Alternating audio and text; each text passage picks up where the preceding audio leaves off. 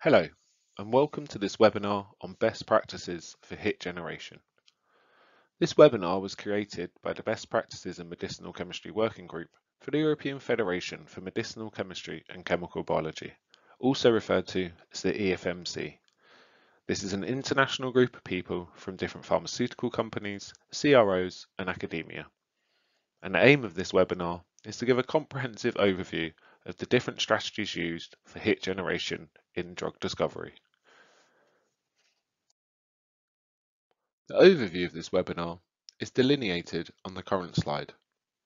The webinar is split into 4 sections: Introduction to Hit Generation, Classical Screening Strategies, Novel Screening Strategies, and Integrated Hit Generation Strategies.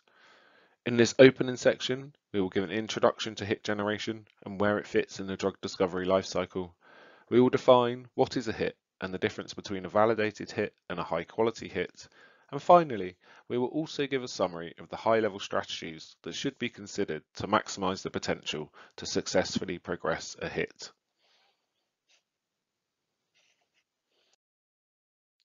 The contents of this slide will be familiar to the audience. It gives a summary of the different stages in the drug discovery and development lifecycle. The process can be split into 5 distinct stages: drug discovery, preclinical, clinical trials, FDA review, and commercialization. This can be a long process, typically taking 10 to 15 years from the initial hit generation to the actual FDA-approved drug.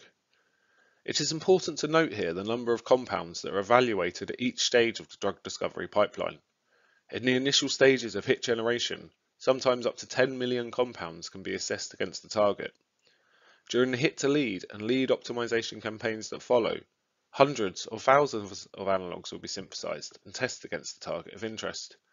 In the preclinical stage, the number of compounds being evaluated will be whittled down from hundreds to single digits. And during the clinical trial part of a program, the compounds will be tested against a gradually increasing number of people. And if the compound successfully progresses, this will culminate in an FDA-approved drug.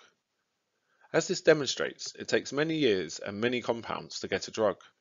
We will show in this webinar that having a robust hit generation strategy is crucial, as it will set the stage to identify good chemical starting points. So, where does hit generation fit in the drug discovery process? This slide gives an expanded view of the drug discovery process from target identification until candidate selection and shows where hit generation fits in this sequence. After target identification and validation, hit generation occurs. Hit generation can be split into 2 distinct stages: hit identification and hit validation. In the hit identification stage, it is necessary to invest in assay development and assay automation in order to secure a reliable and robust primary screen to identify the initial hits. In the hit validation stage, hit selection and triaging occurs. The hits obtained need to be confirmed through testing in counter screens, orthogonal and secondary assays, and the identity and integrity of the hit compounds has to be confirmed through analytical methods. The combination of hit identification and hit validation is referred to as hit generation, and this is a crucial step in the drug discovery process. Before we can proceed further, it is imperative that we define the difference between a hit, a validated hit, and a high-quality hit. As is delineated in the slide, there are varying requirements that must be met before a hit can be promoted to a validated hit and to a high-quality hit. It is necessary to point out that these are not strict definitions, and colloquially these may have slightly different interpretations in your company or institution. But for the purpose of this webinar, a hit is defined as a compound which shows activity against a target of interest which has been identified in a primary assay. A validated hit has been further characterized. The target activity on the primary assay has been confirmed in a dose-responsive manner. Furthermore, the compound has shown functional relevance and ideally target engagement. Additionally, the chemical structure has been confirmed and the stability and purity has been verified. A high-quality hit is a validated hit with attractive properties for optimization. So what does this mean? It must show relevant affinity for a target of interest, selectivity against any known related targets, and attractive DMPK. The compound should not be a singleton, and the IP situation has been analysed and deemed attractive. And for strategies for assessing hit quality, please see our upcoming webinar on tactics for selecting a chemical starting point. Hit generation, like drug discovery itself, is a multi-parameter and multidiscipline process. There are a number of factors that need to be considered and critically assessed on the journey to finding high-quality hits. It is essential that the appropriate biologically relevant assay is developed for the target. As is becoming more commonplace within industry, a strategic and resource-efficient approach is to select the appropriate screening libraries based on prior target knowledge. Thorough development of a suitable hit validation flowchart is essential, and it is also necessary to evaluate the chemical properties of the hits. The aspects that need to be considered during the multi-parameter hit generation process can be divided into 3 sections. There are the target-related strategies, which are dependent on the properties of the biological target, such as whether it is membrane-bound or a soluble protein. What is the desired mechanism of action? How do you demonstrate target engagement? Do you screen a large library or one that is tailored to the target of interest? All of these points will have to be considered in order to maximize the chance of finding high quality hits. The biological and disease relevance is a second aspect that has to be taken into consideration. What is the primary assay? Is it a binding or a functional assay? Do you use a biochemical or a cellular assay? What secondary, more biologically relevant assay needs to be implemented? How do you assess selectivity? And finally, there are the compound-related parameters, such as the structural identity, purity, and stability, in addition to assessing the DMPK parameters of the hit. On this slide, we cover some of the high-level strategies for hit generation.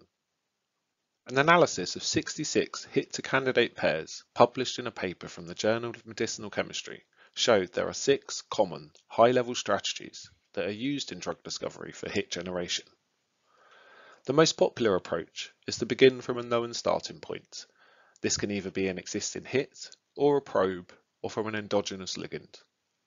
The second most prevalent approach is to start with an unbiased screen, where a high throughput screen of a large compound collection is tested against the target.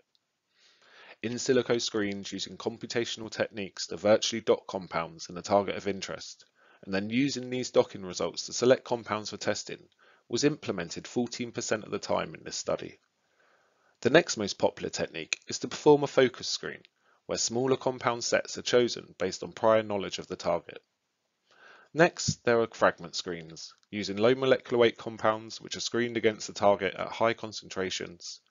And finally, encoded libraries are a more recent and emerging area that will probably grow in the future. The choice of strategy depends on multiple factors, such as the target properties, technical feasibility, and overall costs. And multiple strategies should be run in parallel to increase the chance of success, and this is called integrated hit generation. Hit generation is a crucial part of the drug discovery process. In this slide, we show 2 contrasting scenarios. One case where you start with challenging hits, and one where a program commences with high quality hits. In the example with challenging hits, it will take multiple years with a greater chance of failure to realize a drug candidate. Additional validation and screening will be needed, and a longer, more complex multi-parameter optimization will be required, increasing the effort for the hit to lead generation. In the opposing instance, where a program begins with high quality hits, it will take significantly less time to achieve a drug candidate. No further validation will be needed, and therefore there will be a rapid hit-to-lead generation. We shall show in this webinar how access to high-quality hits will increase the likelihood of success in drug discovery. Please listen to the rest of the webinar, where we will go into more detail about the different strategies used for hit generation.